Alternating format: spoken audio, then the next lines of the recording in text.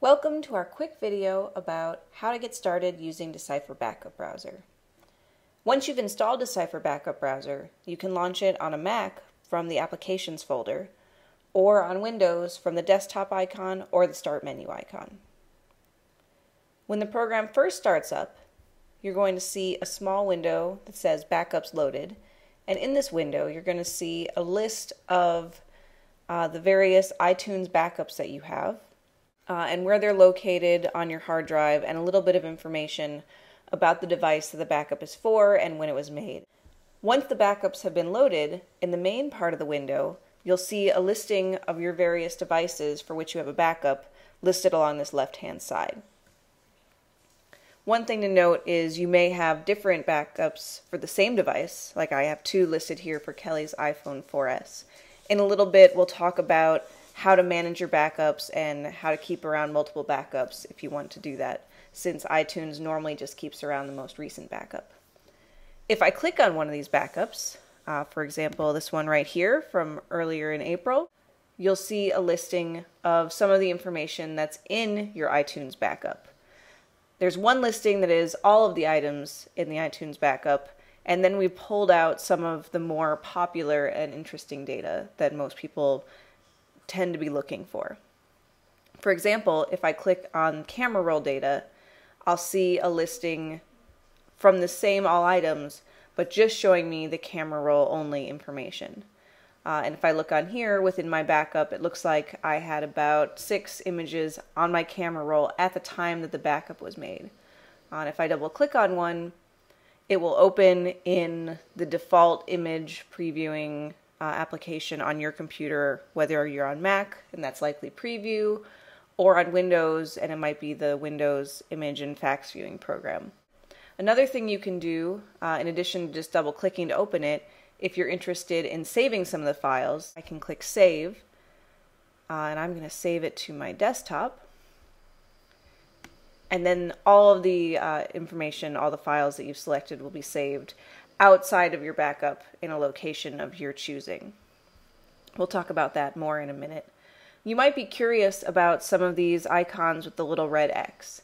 And these are files that were listed in the contents of the backup, but there's no actual information in the backup. In this case, that makes sense because I have an iPhone 4S, and within the camera roll data, there are these older folders for previous versions of the camera software. And if I had older photos from older devices in my camera roll, they would be in these folders. But since I don't actually have any older device image information, the folders are listed, but there's nothing in them, so they don't really exist. You might also find some of the things like the voice memo data, if you have backed up voice memos that you need to recover, or just curious to listen to old voice memos, they're listed here. As I mentioned before, they're also listed in this all items that we'll talk about in a minute, but sometimes it's nice to just jump straight there. Another interesting thing, all of the information saved locally from all of the apps can be pulled from this application save data area, which is also in the all items under app here. So you'll see underneath app, I have all of the listings of the identifiers for the apps that were on this phone at the time the backup was made. And if I open up one of these folders, I can see that any information that was stored locally, and I mean on the phone from that app, will be in the backup in the documents and library folders for that app. For example, for this social chair app, I have this file here, and it's all the information about the different message lists, because Social Chair sends text messages to groups of recipients, so I have my different groups of recipients. Another interesting thing to note, you'll notice that the format of this file is a plist file, and on the Mac that opens up in this little plist viewer, and it takes a little bit of getting used to, but you kind of click around the disclosures to look at the various items. You'll see a lot of plist property list files that either contain data like this, or they might contain some settings. And we'll see one of those if I open up my Facebook app. Underneath preferences, I can see a list of my Facebook data preferences and some saved data from that app. And one thing to note about this, even if the apps don't have iTunes file sharing on, you can still get to the information within the backup of the documents directory, whether or not they had iTunes file sharing enabled in the app when the backup was made. So that's kind of nice if you need to recover or extract information from one of your apps that saves information locally. I mentioned that on the Mac, these plist files show up in this property list viewer. On Windows, if you double-click the files, they will appear sort of as a HTML, XML formatted so that they're readable in a browser like Internet Explorer. If you're more used to working with files of these types, or you want to open them in a different program, instead of double-clicking them, you can save them. And again, I'll save this to the desktop. And you'll get a copy of the file, and then you can open it however you want if you have a different program in mind than the default one. Let's close out the app and look at another interesting section, such as Home Library, which contains a lot of the core data rather than third-party app, sort of more core information from your iPhone, such as the address book and calendar information. You'll notice that a lot of this kind of data is stored in these SQLite database files, either .db or .SQLite or .SQLiteDB, all the different combinations. If you have a program that will read SQLite databases, if you double-click it, it might open by default, and you can browse around the data. You may also find that you need to save it. Again, we'll save it to the desktop. And then you may need to open it separately in the program of your choosing. On our website, we have a few suggestions for programs to read these database files. In the first non-beta version of Decipher Backup Browser, we'll have our own integrated browser, integrated program for viewing these SQLite databases in a more human-readable format. One of the ways I like to actually read these database files is to use the Firefox SQLite extension. So if you have Firefox, it's a good extension to download to read these, and it's on our website.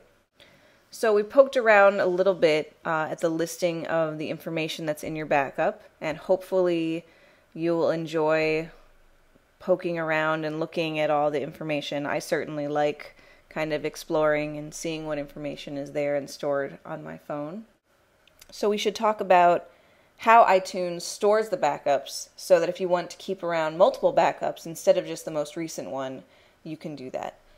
So if we take a look at this Backups Loaded window again, you'll see that it mentions the location of the iTunes backups and shows you the individual folders of the iTunes backup for each backup.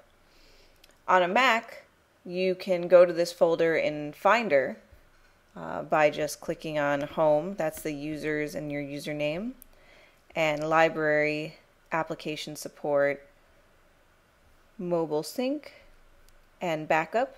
On Windows, what I like to do is copy this whole location, starting with the likely C:// and then I copy it into the address bar on Internet Explorer, and it opens up the same kind of File Explorer window just like that. It's a nice shortcut of a way to get there. So within this backup folder, you'll see a listing of folders for the different iOS backups. You can see in mine, the folders all have these sort of relatively readable names. When iTunes first makes the backup, it looks more like one of these guys here. Let's move this to the right spot. It's this long sort of numbers and letters identifier for the device. And that's the way that iTunes keeps all of your different iOS devices separate and knows which one is which. When you make a new backup in iTunes by right-clicking on your device and selecting Backup, we can do that real quick. I would right-click on this phone and select Backup. And if I go back to my little window here, you can see that there's no new folder being made. because this is the unique identifier for that device. And so it just overwrote that folder.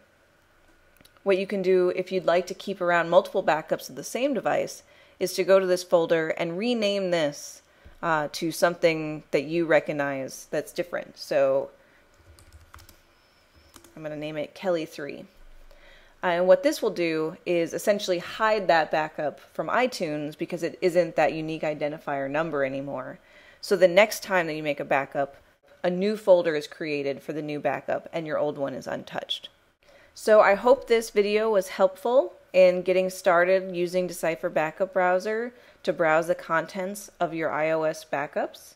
This is our first beta of the Decipher Backup Browser, so we're certainly looking for input about how it's been helpful to you, or if you have suggestions on how to improve the program. Please feel free to click the help button and visit our website, and if you have suggestions or comments about the program, you can click on the support link and then send us an email, and we would love to hear your feedback about Decipher Backup Browser.